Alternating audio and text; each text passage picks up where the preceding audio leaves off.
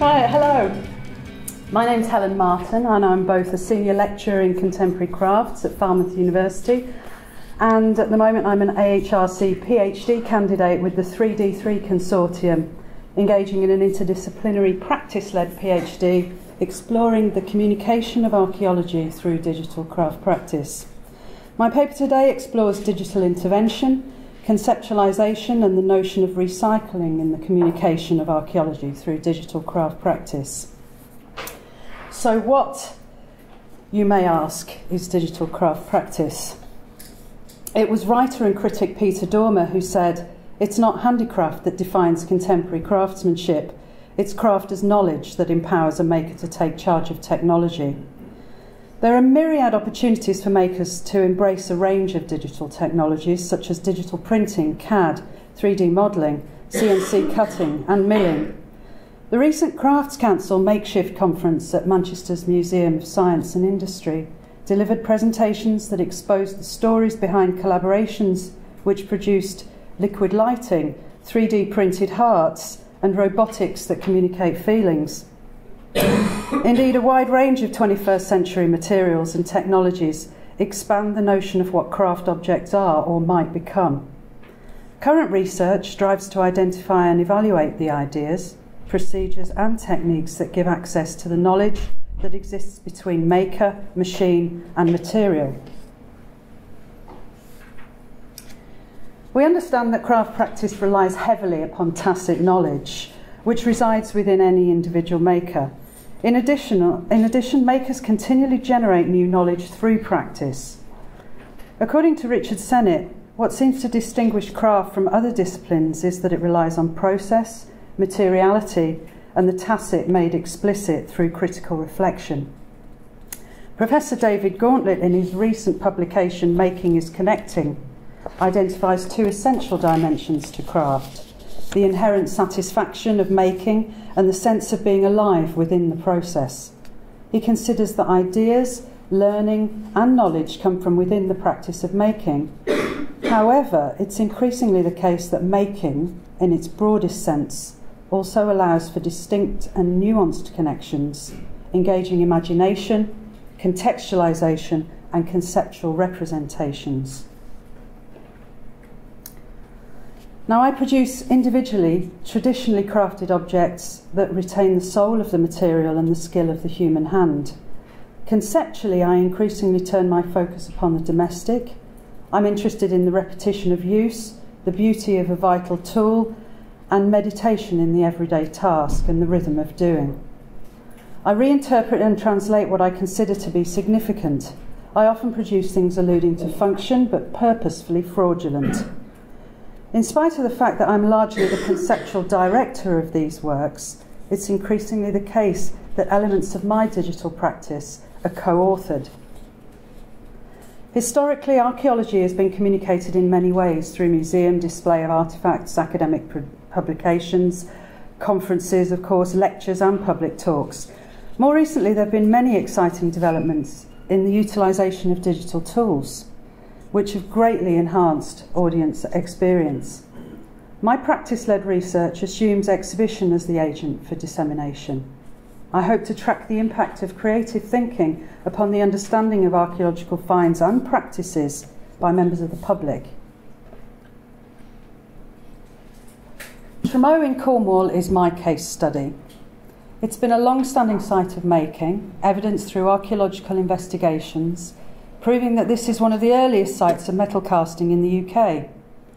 My reinterpretive works are responses to the prehistoric Tremoe finds, which are stone moulds, bronze jewellery and ceramic sherds and vessels. Working together with Cornwall Archaeological Unit, Cornwall Museum Services and the myriad various technicians within Falmouth and Exeter universities has meant that I've been able to access and scan objects, reproduce finds and manipulate the results to produce unique artefacts. In the development of my conceptual framework, and in order to promote a less autobiographical approach, I interviewed archaeologists who had been involved with the various digs performed at Tremoe. With only one publication available, and this being purely factual and archaeological in format, I needed to establish a greater understanding of the site. I use this as an opportunity to collect the thoughts and feelings of those involved, not necessarily contained within the pages of a relatively dry publication. So I explore the engagement between digital craft practice and archaeology and how this might enhance the communication of archaeological finds to the public. I'll be exhibiting many of the Tremeau finds alongside reconstructive and reinterpretive works. Of course, reinterpretation of archaeology through artistic practice is well established, and studies have investigated contemporary sculpture as an interpretive resource for archaeology. Cordula Hansen developed a methodology through which the communicative impact of sculpture and specific artworks were assessed. This was, however, restricted by the lack of data relating to the visitor experience.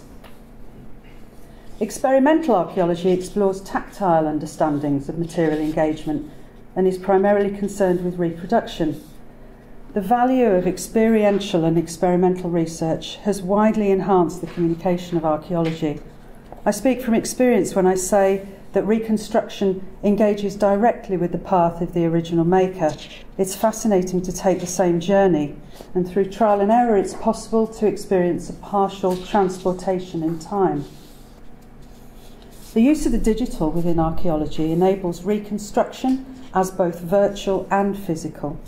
There are an increasing number of exciting reconstructions through the virtual recreation of scanned sites and artefacts, and there are also excellent examples of digital technologies being used in physical craft reconstructions, such as Jennifer Gray's Pictish drinking horn fitting, which you can see at the top. I approach reinterpretation of archaeology uniquely through digital craft practice, engaging prior knowledge and a tacit understanding of my chosen materials. I place equal consideration on context and material selection in support of my concept. Matt Ratto, Associate Professor and Director of the Critical Making Lab at the University of Toronto, called for critical making, highlighting material and conceptual engagement to promote novel understandings by makers themselves. Digital processes used in conjunction with craft practices enable me to push the boundaries and physically manifest works that would be impossible to visualise otherwise. The concept of object biography suggests artefacts as a sequence of activities and interactions travelling through a suggested lifetime. This might involve the procurement of raw materials, the manufacture or making process, and a final resting place in deposition after record. However, this suggests that a life history framework might also include the reuse or maintenance of an object. Ruth Tringham went further and sought to understand the way in which objects are invested with meaning through social interactions. What I find most interesting is that this implies that meanings change and are renegotiated through the life of the object. Daniel Miller, in his warm introduction to the anthropology of material culture, The Comfort of Things, and similarly Shelley Truckle in Evocative Objects, both attest to the power of inanimate attachment. We bestow particular significance to everyday things, but also revere these objects with which we attach as a general means of remembrance. Walter Benjamin uses the term aura to describe that which may be potentially lost in the age of mechanical reproduction. Benjamin related the rise of the mass-produced commodity form to new understandings of aura and suggested that it might refer to the sense of association surrounding an entity. Correspondences and myriad relationships provoked by an object. Although there's great potential for digital reproduction, and I usually start in this way, I begin to reinterpret by moving from the digital to the traditional, back and forth, and in this way I hope to retain the aura of a find. As you can see from the previous few slides, the three pieces of stone mould have moved through a transformative process with an influence exerted from the digital. Moving back and forth from actual to virtual, hand to machine, we now have a rough copy of the Bronze Age dress pin. In the case of the enlarged dress pin shown here in blue foam, it's an exact upscale replica of the small recreated pin. We never had a pin, only broken bits of stone mould. This piece will now be cast in plaster of Paris, creating a mould suitable for ceramic production. Using gabbroic clay found on the Lizard in Cornwall and used throughout prehistory in Cornwall, I'll make several large pins. One of them will be broken and the shards deposited and buried on the site at Tremoe. Each burial point will be tracked by GPS, like geocaching, and this will then be in the exhibition. This means, of course, that anyone might seek out those shards and remake the pin, taking the archaeological process full circle. The use of an object biography or life cycle is key in expressing how materials move through the hands of the maker to form objects through tacit knowledge. In the recycling of an object, through observance of the fragments or remains, it's possible to reanimate aspects of the process. Anthropologists Schiffer and Hollenbach proposed an extension to the life history framework to include technologies and associated material practices and the reconceptualization of the object as a complex range of interactions.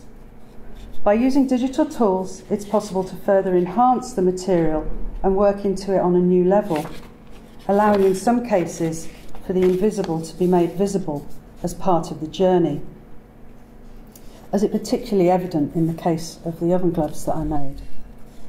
To negotiate the place and the use of the digital tool within this inquiry, I strive to understand the relationship between people, technology and place over the longue durée. In the case of the site at Tremoe, the final objects have a unique biography, stretching out over time, but ultimately reinterpreted using only site-specific tools. I'm affecting the post-depositional life history of the Tremoe finds through a further contribution to this sequence of interactions.